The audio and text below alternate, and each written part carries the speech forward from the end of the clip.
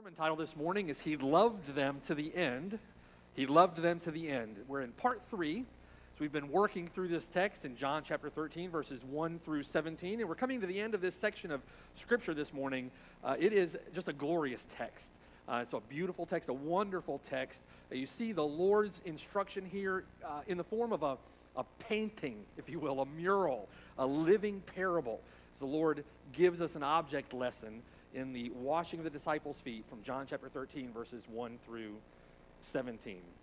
Now, as we've worked through John chapter 13, verses 1 through 17, we have sought to understand first the heart and mind of the Lord as He's come to this hour with His disciples. We've considered the great love with which He has loved us and how that love impelled Him, both in the example that He gives to the disciples of washing their feet, but also then in the far greater act of humility, the far greater act of love that He displays at the cross in dying for His own. So Jesus Christ now and His disciples, they're gathered together in an upper room in Jerusalem, and it's Passover. And they're preparing to eat the Passover meal together. It's the eve of His suffering, the eve of His betrayal, His arrest, His trial, His scourging, His crucifixion, and His death. Many have called this section of Scripture in John chapter 13, verses 1 through 17 and beyond, they've called it a farewell discourse, the Lord's farewell discourse. These are the Lord's parting words to His disciples, the Lord's parting instruction to them before He departs from this world to the Father. So now, as the Lord and His disciples enter this room in Jerusalem, they walk into the room, and they've reclined around the table now for dinner. And there, off to the side in the room, is the basin, the pitchers of water, and the towel, a long linen towel.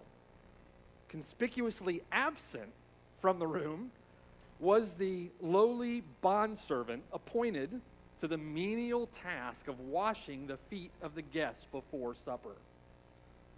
As we consider this scene together, again, it's difficult not to think of and remember the woman in Luke chapter 7.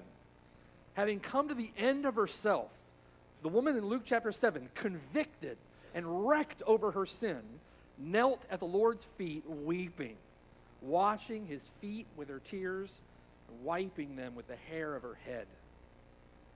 Here, in the upper room on the eve of His death, the disciples offer no such act of devotion or worship to the Lord Jesus Christ.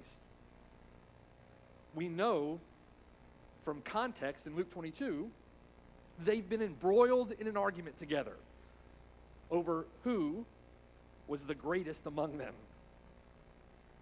In the thoughts of the disciples, no doubt influenced by the world, the notion of greatness certainly didn't include stooping to wash someone's feet. Under the circumstances, we could imagine them maybe a little indignant that no one was there to wash their feet. They were thinking only of themselves and not thinking to serve one another or even to serve the Lord Himself in this. Now, before we judge the disciples too harshly for this, in thinking about them, we have to put ourselves in their shoes. We have to consider, don't we, how often, how frequently we are just like they are. Cut from the same cloth, guilty of the very same thing. Thinking primarily of ourselves, how often do we fail to love the Lord or to love one another as we should? How often are we selfish rather than selfless? How often do we indulge ourselves rather than denying ourselves? All the time, right? All the time. So before we judge the disciples too harshly for their omission in that room that evening, we have to consider that we often, frequently, are just as they are. So as you consider these things, you begin to feel the point of the parable, right? The point of the living parable that the Lord is acting out here in John chapter 13. And the lesson is this, beloved, we must humble ourselves just as Christ did. We must love Him and love one another as He has loved us and has given Himself for us. Bible says, let this mind be in you, which was in Christ Jesus. He made himself here in our sight of no reputation and took the form of a bondservant.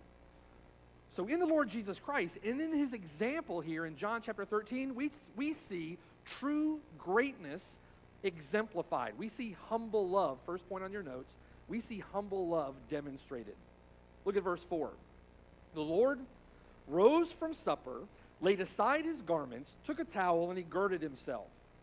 After that, he poured water into a basin and began to wash the disciples' feet and to wipe them with the towel with which he was girded. We're reminded, right? One so high, stooping so low. As you meditate on that truth, you can see the reality of it. The Lord Jesus Christ stooping to take the form of a bondservant and wash the disciples' feet. The greatest love demonstrated and displayed in the greatest condescension. There can be no greater love than in the condescension of the Lord Jesus Christ to come into the world and die for sinners. And living out what he taught in Matthew chapter 5, verse 44, the Lord even loves his enemies when he washes the feet of Judas, who was reclining at the table with them prior to going out and betraying the Lord. So we see humble love demonstrated in the Lord. Second point on your notes, we see humble love demanded, verses 6 through 11. Revealing the spiritual reality expressed in his actions, the Lord tells Peter, you must let me cleanse you or you can't be saved. All right, look at verse 6. He came to Simon Peter. Peter said to him, Lord, are you washing my feet? Jesus answered and said to him in verse 7, what I am doing you do not understand now, but you will know after this. Peter said to him in verse 8, you shall never wash my feet. Right, into the ages, Peter said. Jesus answered him, if I do not wash you, you have no part. You have no inheritance with me. In other words, if you want Christ, you must be washed by Christ. You must first acknowledge that you are filthy and in great need of cleansing. You have been dirtied, sullied, corrupted by your sin. You need to be cleansed by Christ. You must turn to him in repentance and trust him alone for salvation. Now, Peter got the point, and all his objections melt away, and he replies in verse 9, Lord, not my feet only, but also my hands and my head. Anyone who is a genuine Christian can sympathize with Peter's words there. Just want Christ. I want Christ.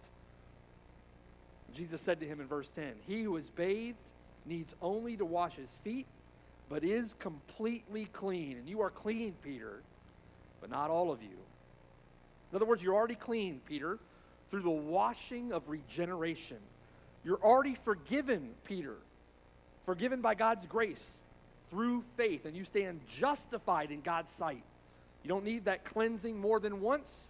You are completely clean, having been cleansed and washed in the blood of the Lamb. Hebrews chapter 10, verse 12 says that this man, the Lord Jesus Christ, after he had offered one sacrifice for sins forever, he sat down at the right hand of God, from that time waiting till his enemies are made his footstool. For by one offering he has perfected forever those who are being sanctified. And God's people can say to that, amen.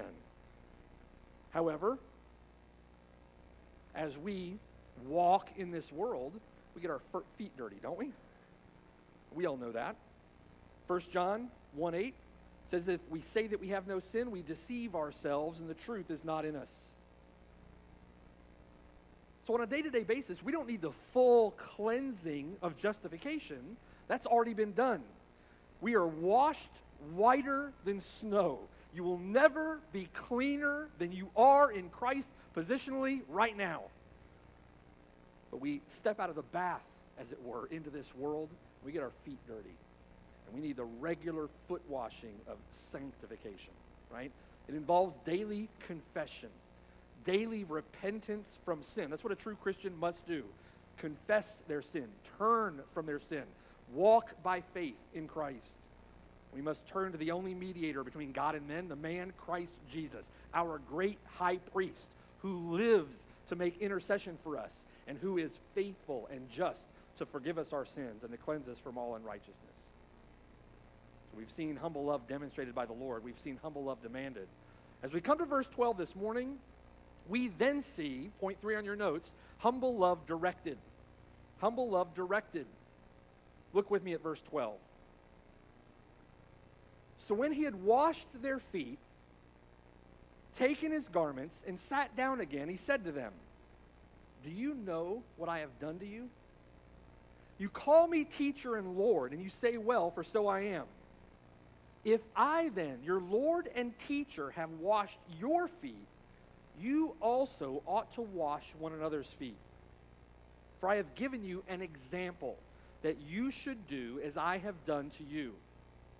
Most assuredly, I say to you, a servant is not greater than his master, nor is he who is sent greater than he who sent him. If you know these things, blessed are you if you do them." So now, we've come to the conclusion of the lesson, right? The Lord sits down at the table, having concluded the lesson. In verse 12, the Lord takes his garments and goes back to his seat at the table. And one pastor noted that he couldn't imagine the Lord here, after having given the example of humble, serving love, then that the Lord, after having taken that towel off, put his garments back on, threw the dirty towel into the corner for somebody else to come along and pick up. Right? You just can't imagine the Lord doing that. In his heart and mind, he was thinking that the Lord neatly folded the towel and put it back in its place, and then dressed himself again and went back to the table. Now, this is a lesson for us men.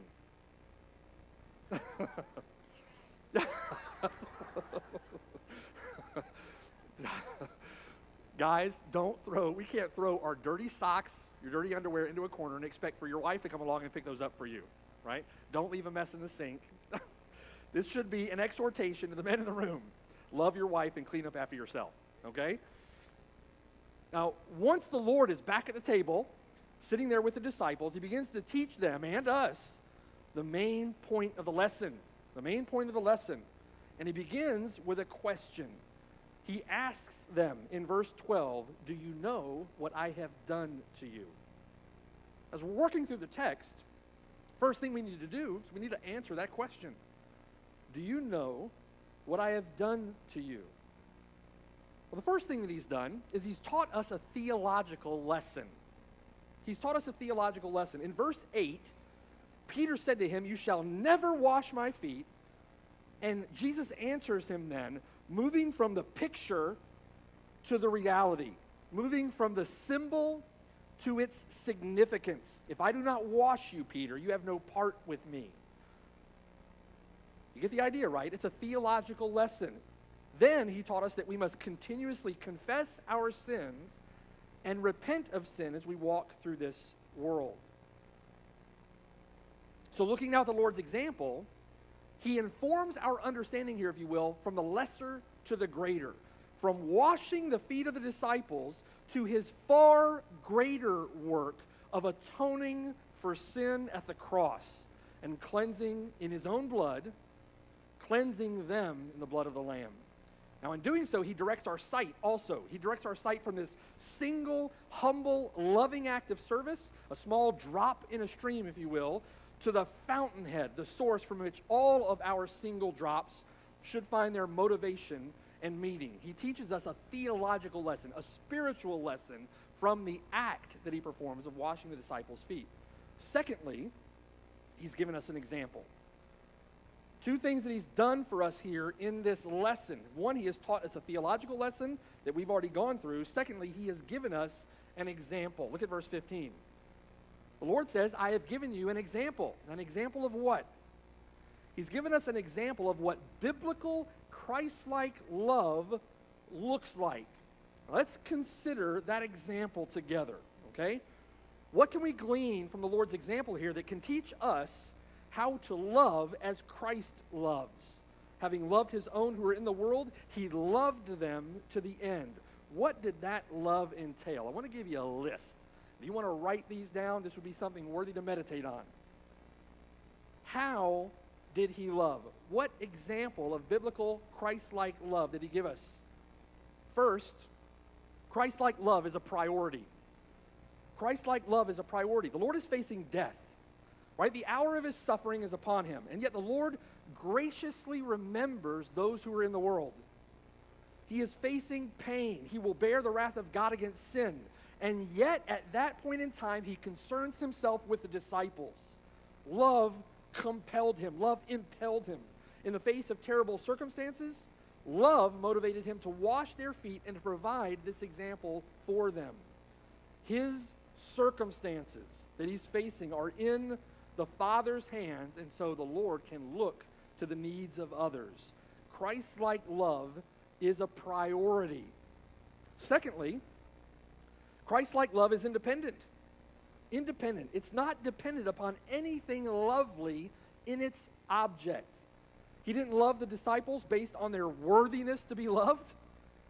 The disciples had just been arguing over who was the greatest. Not one considered washing his feet. At his trial, at his crucifixion, they'd all fled when they should have been by his side, when they should have been defending him. Judas betrayed him. As we consider these men, they are dramatically undeserving, just as we are. And yet, knowing what they were, knowing them, the Lord took off his garments, girded himself with the towel, knelt at their feet, and washed their feet, even the feet of the betrayer. Spurgeon said, listen, he gently handled that heel which had been lifted up against him, washing from it the dust gathered in its secret walk upon the traitor's errand. Christ-like love is a priority. Christ-like love is independent. Christ-like love bears with all our failures. Consider this, Christian.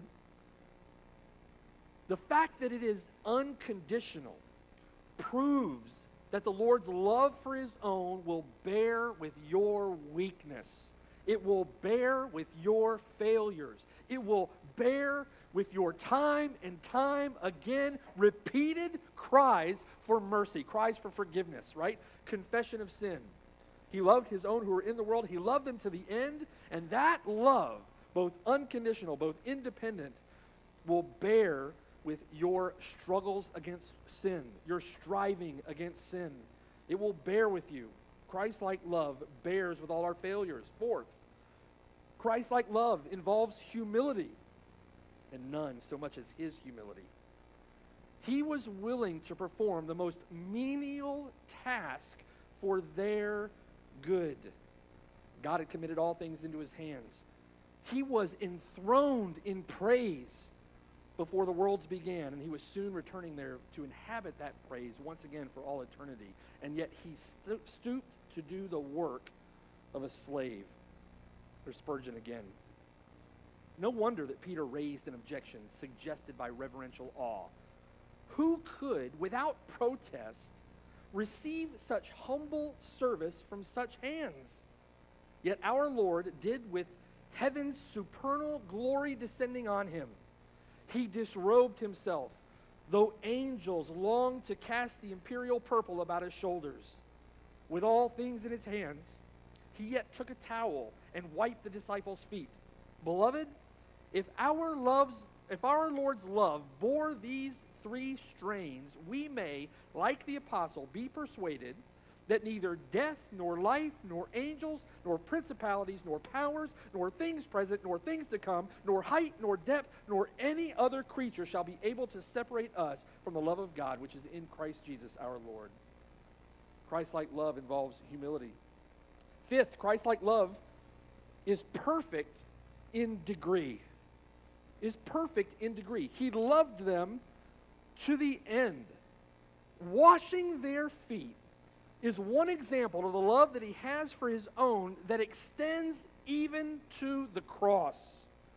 Greater love has no one than this, but that he laid down his life for his friends.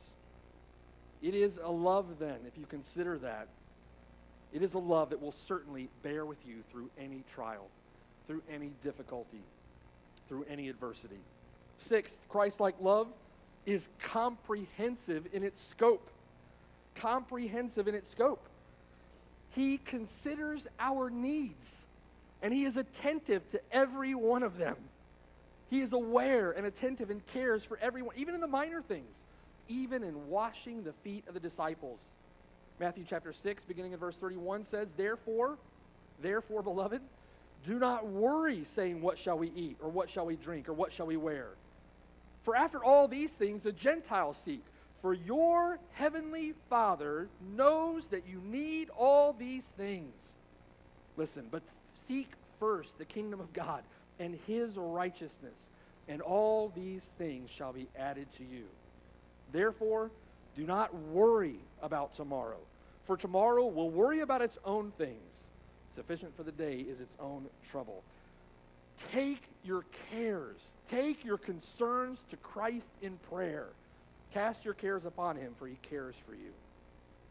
7, in all of this, Christ-like love is selfless. It is self-denying, sacrificial, not concerned with its own needs. It esteems others and seeks to care for them. Christ could have, if you consider it that night in the room, right? Christ could have asked the disciples, commanded the disciples to wash one another's feet. And they would have done it gladly. However, he takes the task upon himself, and he removes his garments and wraps the towel around his waist. It is selfless. It is self-denying. 8, Christ-like love is a delight to his people. It's a delight to his people. Lord, Peter says, not my feet only, but also my hands and my head. You hear the exuberance in Peter's response. It's a joy. It's a comfort to his own that he loves them in this way. Loves them enough not only to wash their feet, the physical dirt from their feet, but to wash the sin and the corruption and the guilt from themselves at the cross. 9th, Christ-like love is concerned with the soul. Concerned that the disciples have been made clean. Concerned that they maintain clear accounts, a clean conscience. He's concerned about the purity of his people, the holiness of his people. Christ-like love is concerned for their repentance, concerned for their confession, concerned for their forgiveness, concerned for their soul's well-being, concerned that as they walk through this world, they have clean feet. Ephesians chapter 5, verse 25. Christ also loved the church and gave himself for her, that he might sanctify and cleanse her with the washing of water by the word, so that he might present her to himself a glorious church, not having spot or wrinkle or any such thing, but that she should be holy and without blemish. And he instructs husbands after that, that's how they're to love their wives. Christ-like love is concerned with the soul. 10th, Christ-like love is from the heart. It's from the heart. The Lord might have ended with a ritualistic foot washing. Right? Consider that for a moment. He doesn't do that. In verse 15, he says, do what I have done to you. Is that what he says? No. He says, do as I have done to you. The Lord might have ended this with ritualism, ending with the mere washing of feet, but he clearly points to and engages the heart. Do as I have done to you. Christ-like love is from the heart. It's not mere empty, heartless, godless ritualism. 11th, Christ-like love is trustworthy. It's trustworthy. It's worthy of our dependence, worthy of our confidence. Peter didn't understand it first, but the Lord said he would understand later. He asks Peter to submit to this in faith. Submit to it in faith because it is trustworthy. It's a love that cultivates within us a sense of security. Amen? How often can you go to him to get your feet washed? 7 times? No, there's not a number for that. Go and get your feet washed. If you're in Christ, you are secure in Christ. If you're in Christ, you're sure in Christ. Confess your sin. Go to him for forgiveness. When Satan tempts me to despair and tells me of the guilt within, upward I look and see him there who made an end to all my sin. Christ-like love is trustworthy. We need to embrace that love, right? Embrace that promise. 12th, Christ-like love cultivates our communion with him.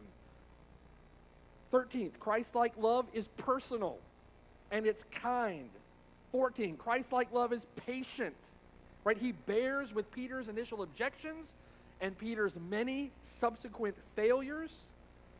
15th, Christ-like love is particular and individual. He loves each disciple, and yet he loves his disciples. We know that he loves each member of his body, and he loves his body, the church. We could go on, right? One example after another. If you just did observations on this act of Christ-like love, one example after another, you have to conclude with this one, that Christ-like love is to be the model for all who are his own. When we consider what he has taught us, the Lord asked the question, right? What have I done to you? Do you know what I've done to you? Consider these things. The last being that Christ-like love then is the model for all who are his own. This love that Christ demonstrates is both to inform our understanding and to fuel our love for both him and for one another. Look with me at John chapter 13 at verse 13. He goes on with a lesson. He says there, you call me teacher and Lord, and you say, well, for so I am. If I then, your Lord and teacher, have washed your feet, you also ought to wash one another's feet. For I have given you an example that you should do as I have done to you. So now we consider the Lord's question in verse 12. Do you know what I have done to you? As we consider the question, it's staggering, isn't it, what the Lord has done?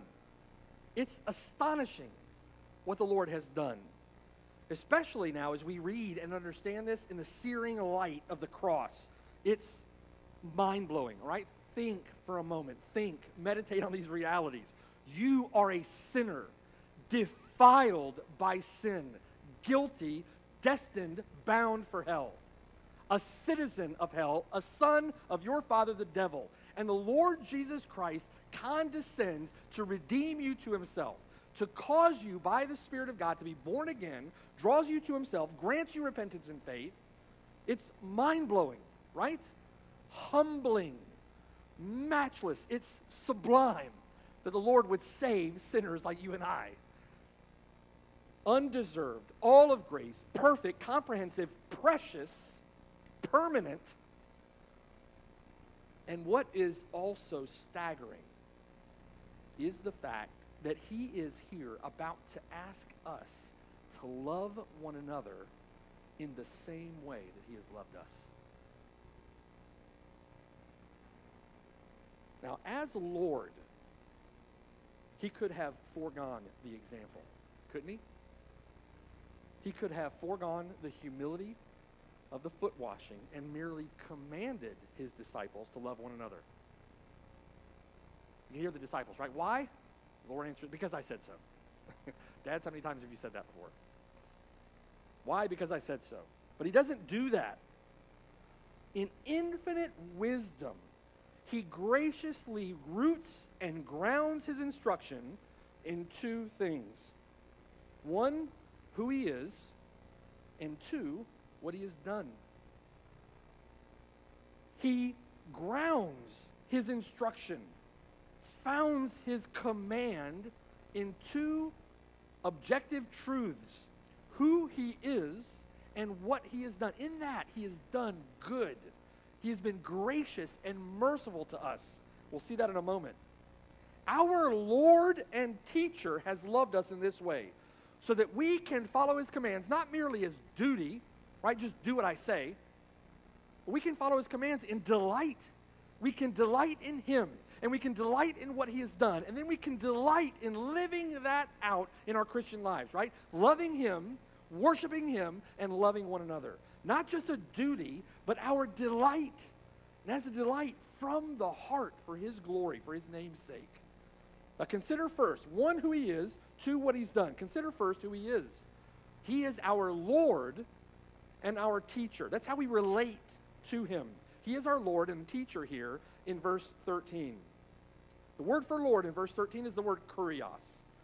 Now, kurios is sometimes translated sir or master. But on the lips of the Lord Jesus Christ, it carries more weight than that, doesn't it?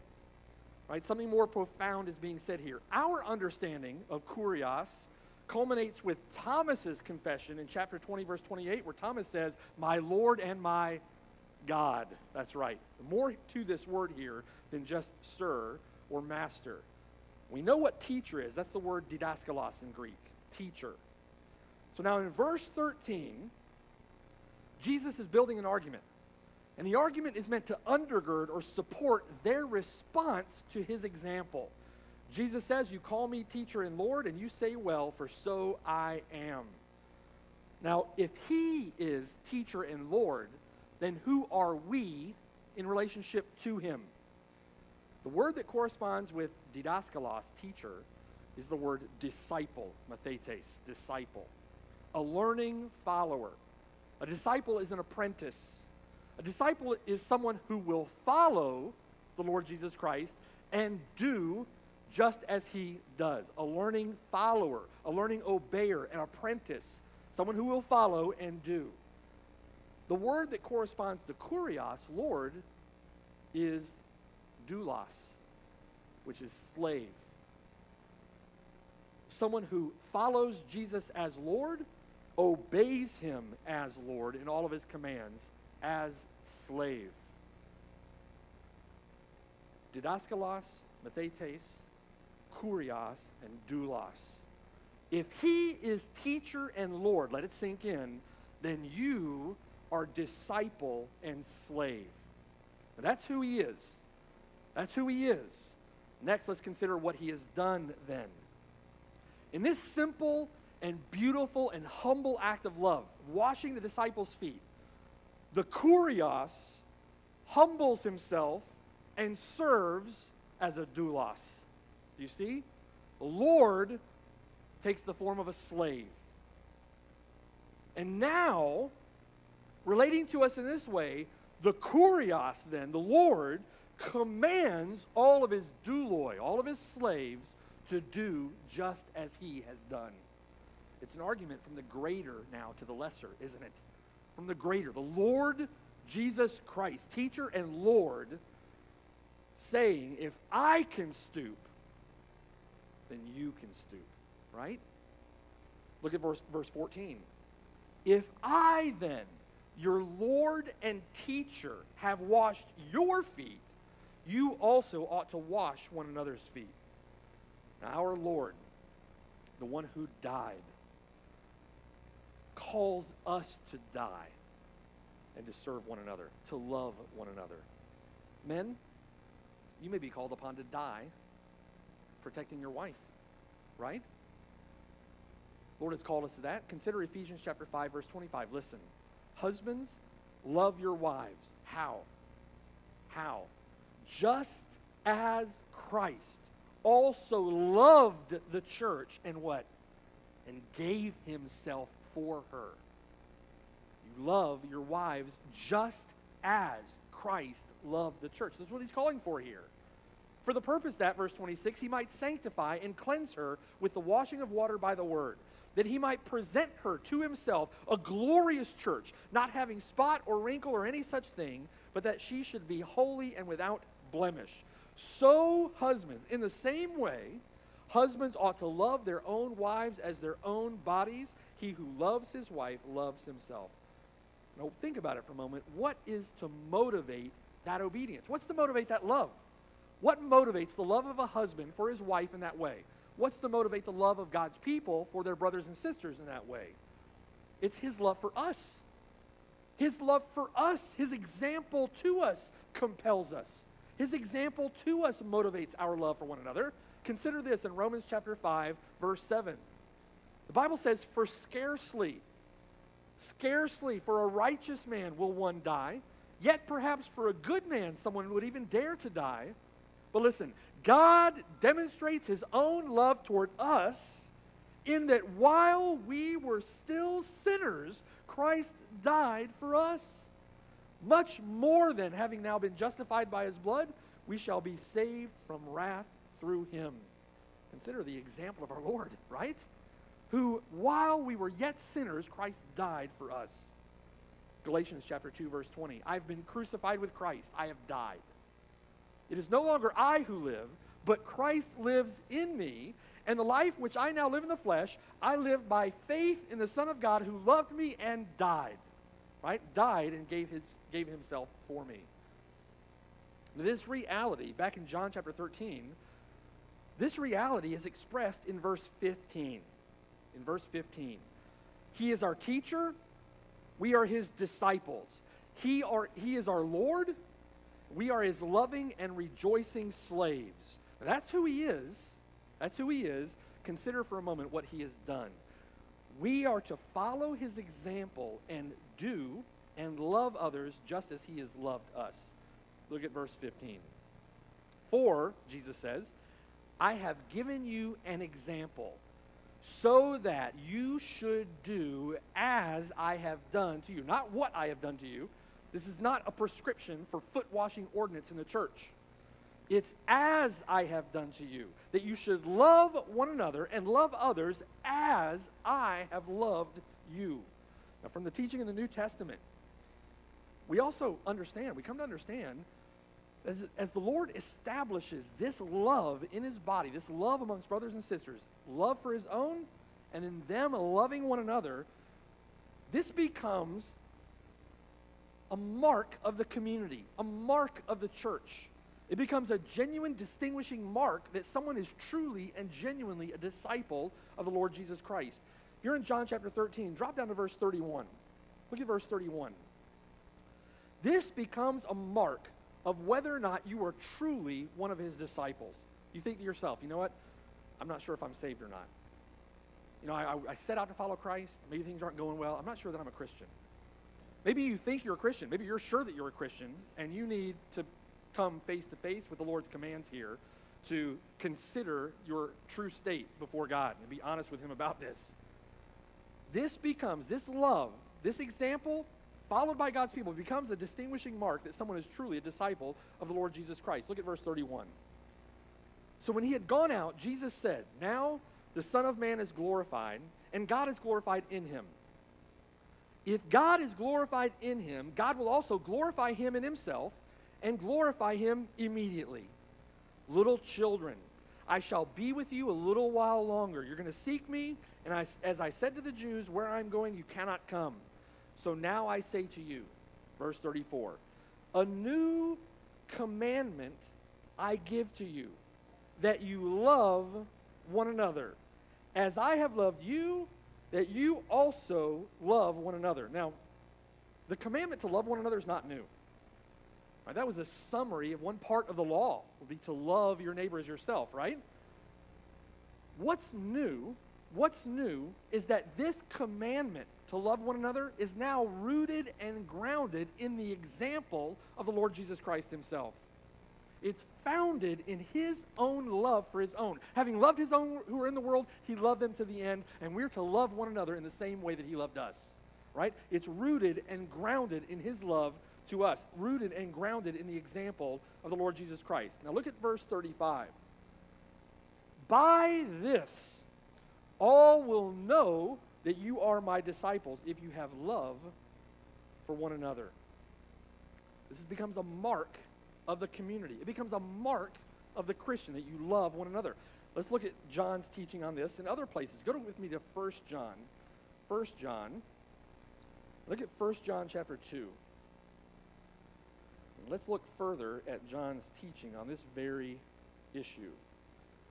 This becomes a distinguishing mark that someone is truly a disciple of the Lord Jesus Christ. If you do not have love for one another in this way, you are not his disciple. If you love one another in this way, all will know that you are my disciples. You see how that works.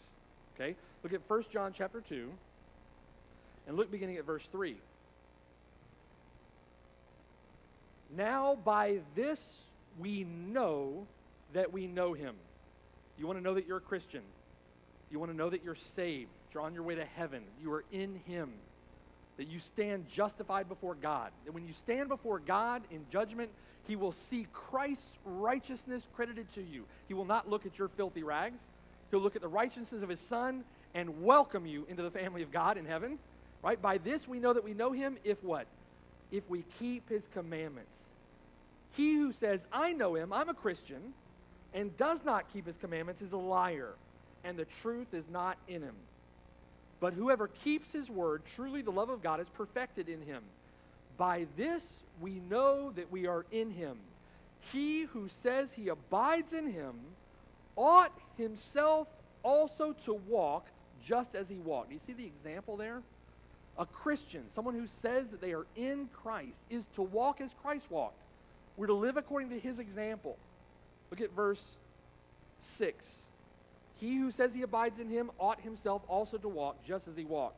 Brethren, verse 7, I write no new commandment to you, but an old commandment which you've had from the beginning. The old commandment is the word which you heard from the beginning. Again, a new commandment I write to you. Now that sounds a little confusing, but the Lord is saying essentially here what he is saying in John chapter 13. Right? This commandment now is not a new commandment, it's an old commandment in the sense that you've always had this commandment. But now in Christ it is rooted and grounded in the example of the Lord Jesus Christ. All right? Verse 8, again, a new commandment I write to you, which thing is true in him and in you, because the darkness is passing away and the true light is already shining. He who says he is in the light and hates his brother is in darkness until now. Let's just make that really clear. How do you hate your brother? Well, you don't love him. You don't love him. The Lord Jesus Christ has given us an example of what love looks like. It's the example of his own love for his own. If you don't love your brother, love your sister, as the way the Bible describes, the way that the Bible commands, you don't love your brother, you hate your brother. Okay? But consider these things. Verse 10, he who loves his brother abides in the light, and there's no cause for stumbling in him. He who hates his brother is in darkness and walks in darkness and does not know where he is going because the darkness has blinded his eyes. Now, how do we love our brother? We love our brother as Christ has loved us. As he humbled himself and he gave himself for us, we give ourselves to our brothers and our sisters in the way that Christ has loved us and given himself to us. Flip the page and look at 1 John chapter 3. 1 John chapter 3. John is building this argument through this little letter. Look down at verse 23. 1 John chapter 3, verse 23 says, and this is his commandment, that we should believe on the name of his Son Jesus Christ and love one another as he gave us commandment. Flip the page and look at 1 John chapter 4 and drop down to verse 19. 1 John chapter 4, verse 19. We love him. Why? Because he first loved us. But he gives us such a great example of his love for us, and we love him. We love him for all that he's done for us. Okay? We love him because he first loved us. Look at verse 20. If someone says, I love God, and he hates his brother, he's a liar. For he who does not love his brother whom he has seen, how can he love God whom he has not seen? And this commandment we have from him, that he who loves God must love his brother also. Now, if you're thinking through this, a clear distinguishing mark of who is truly a Christian. Amen? Can't get any clearer. It's the clear distinguishing mark. How do we know? How do we know that we are loving our brothers in the way that the Lord Jesus Christ has loved us? Not all of us will be called upon to die for our brother, but we're called upon to love our brothers and, if necessary, lay down our life for our friends. How do we know that we're loving our brothers in the way that Christ has loved us? Look at 1 John chapter 5. And look at verse 2. Verse 2 says, it's by this we know that we love the children of God, when we, what? We love God and demonstrate our love to him by keeping his commandments, right? By this we know that we love the children of God, when we love God and we keep his commandments. Verse 3, for this is the love of God, what? That we keep his commandments, and his commandments are not burdensome. Now, let's make that clear, right? Crystal clear. When the Bible says to consider one another, to stir up love and good works, what do? You love God, you keep his commandments. What do?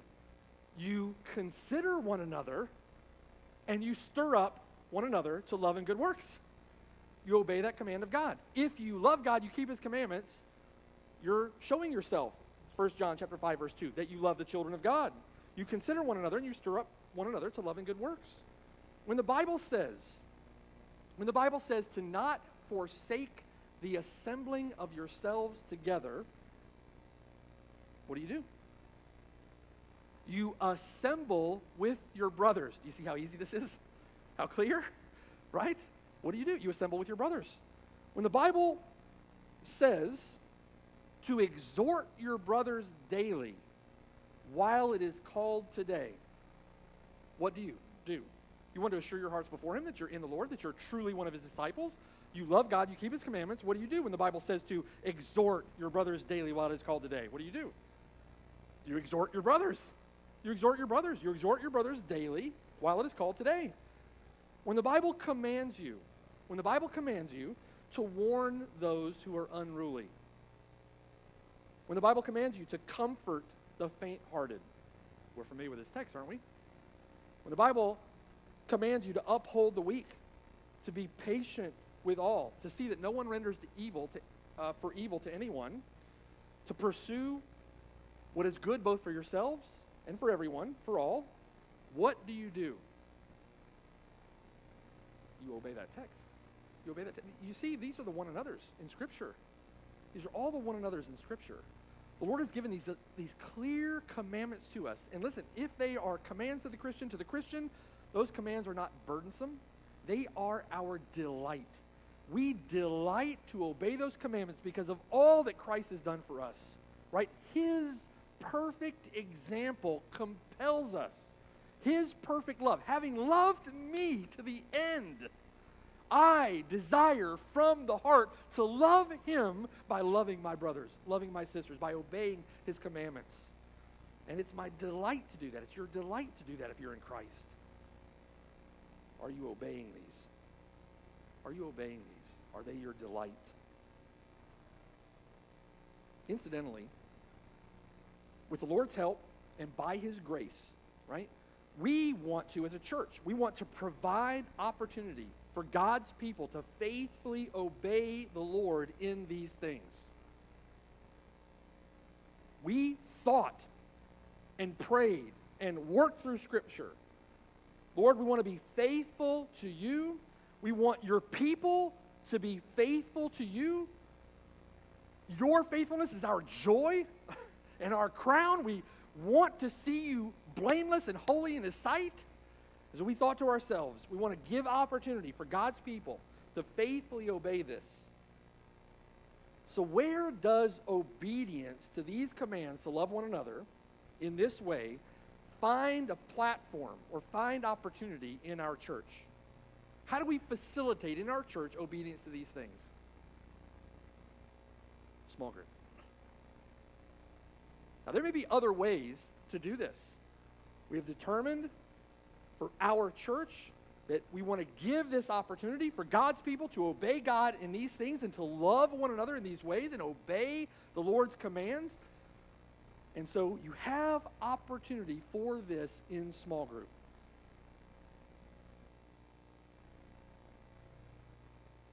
Now, if you're not faithful to small group, then I wonder in our church how you take opportunity to be faithful to these things apart from that. I wonder, are you obedient to these things? Are you loving your brothers in this way? From my experience, take it what it's worth. Most people, as a part of a church like this, who are not faithful in small group are not doing these things. There's limited opportunity on a Sunday morning to do these things. And most people who call themselves by the name of quote-unquote Christian aren't faithful to do these things apart from this platform that we've provided, this opportunity that we've provided. Brothers and sisters coming around you and helping you to obey the Lord in these things. That opportunity comes through in our church small group.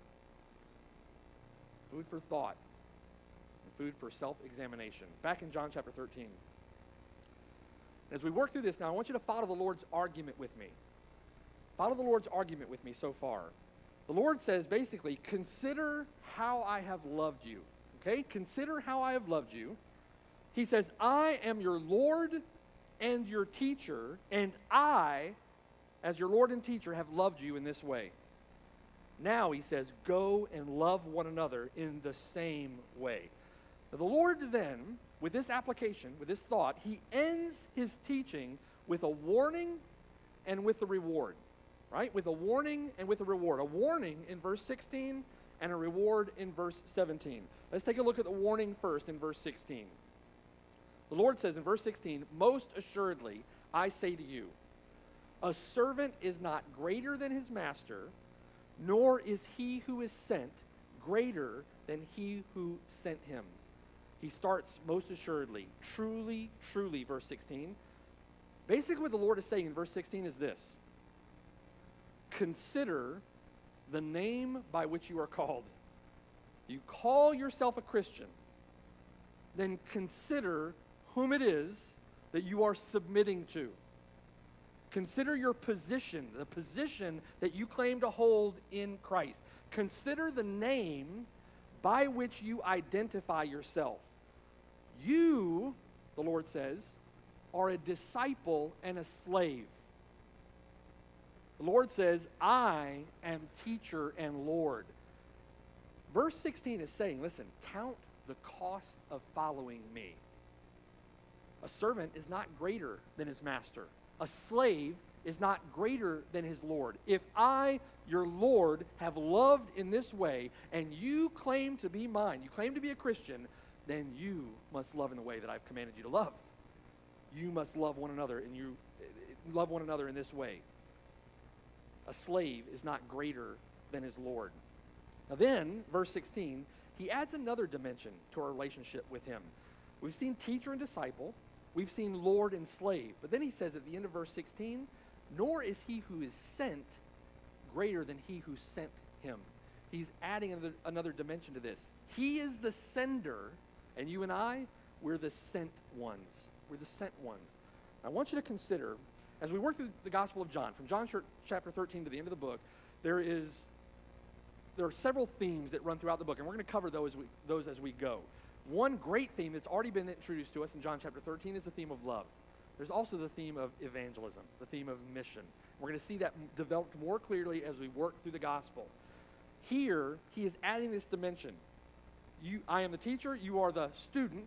I am the Lord, you are the slave. I am the sender, and you are the sent one. Flip the page to John chapter 15. John chapter 15. And I want you to get the feel for this in a couple of spots, again, right here in the Gospel of John. John chapter 15, and look beginning with me at verse 9. Verse 9 says, as the Father loved me, I also have loved you.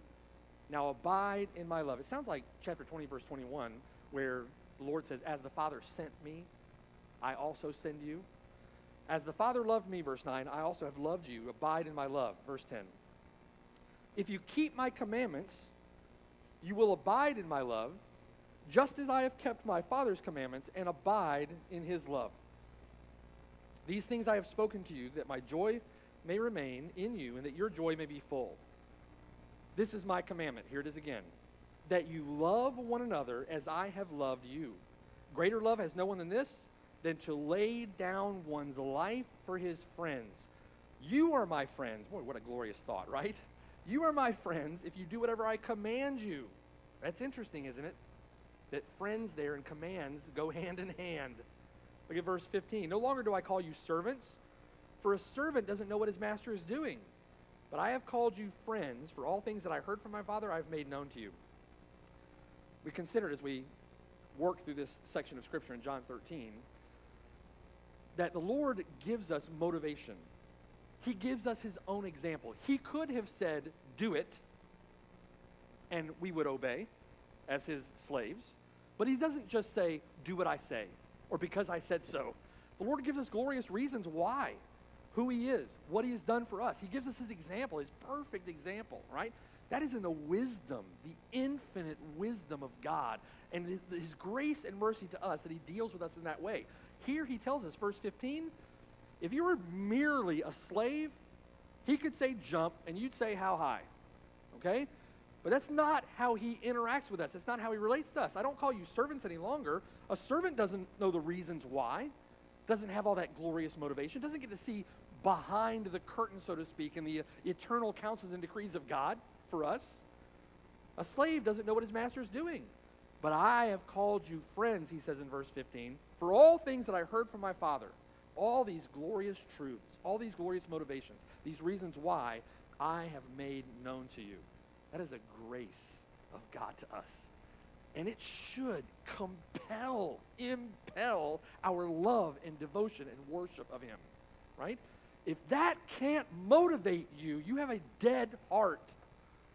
This should motivate the Christian to go out and live for the Lord Jesus Christ fervently and faithfully. He says in verse 16, you did not choose me. Wow, I can't get any clearer than that.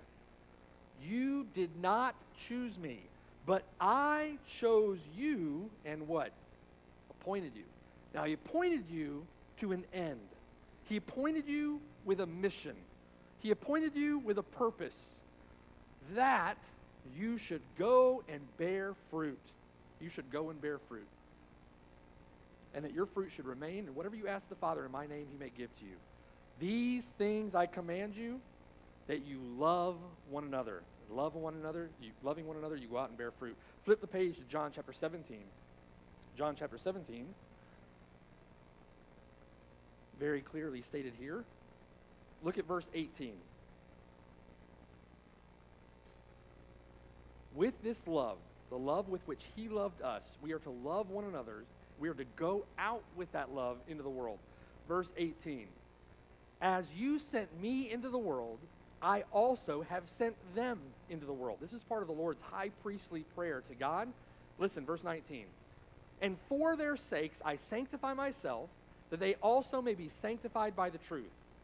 I do not pray for these alone, but also for those who will believe in me through their word. Well, that's me and you. We believed through their word. That torch being passed down, the message, the gospel going out from generation to generation and down to us. And we, by the Lord's grace, by his gift of grace to us, through faith, turn from our sin, put our trust in Christ, and he's praying for us here. Look at verse 21. What is he praying for? That they all may be one, as you, Father, are in me and I in you, that they also may be one in us, that, right, so that the world may believe that you sent me. Now think about it. That is evangelism. That is mission. It's so that the world may believe that you sent me. Verse 22. And the glory which you gave me, I have given them, that they may be one just as we are one.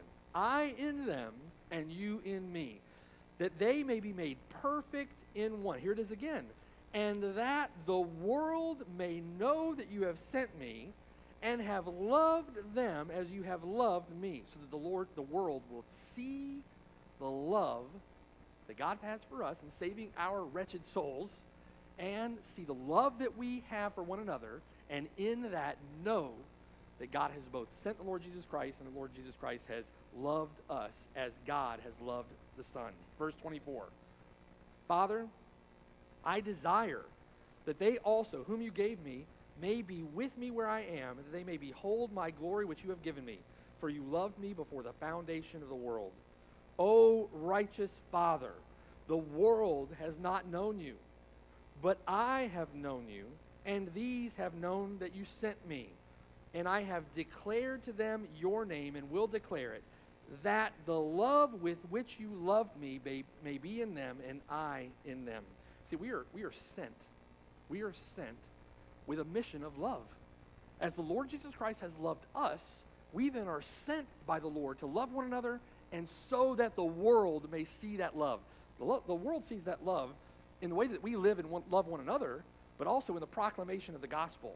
You're sent with a mission of love. Now, follow the Lord's argument with me again. We're building this argument with the Lord through this text.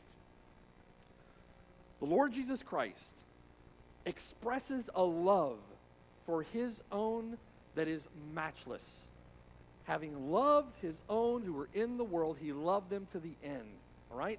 The Lord expresses his love for his own to the greatest possible extent. His own, then, are to emulate his example, are to live according to his example by loving one another. We love one another in accord with the example that he has set for us, so that the world may know God's love through his own and believe that the Lord Jesus Christ was sent by God the Father to die for sins. You see it? Jesus expresses his love for his own. His own display that love by loving one another, so that the world may know God's love through the people of God and believe that God sent Jesus to die for them. Back in John chapter 13. The Lord completes this lesson then with a blessing, with a reward. Verse 17 says, "If you know these things, blessed are you if you do them." You're not putting the text together, right? The Lord's beautiful, clear lesson. This beautiful, clear object lesson. He loves us immeasurably, infinitely, immutably, eternally, freely, electingly, independently, all the ways that he loves us, right? Consider how the Lord Jesus Christ has loved us, how he has loved us in the gospel, how this picture of the foot washing beautifully illustrates the reality of that love that he demonstrated for us at the cross. You think about that love, and then we're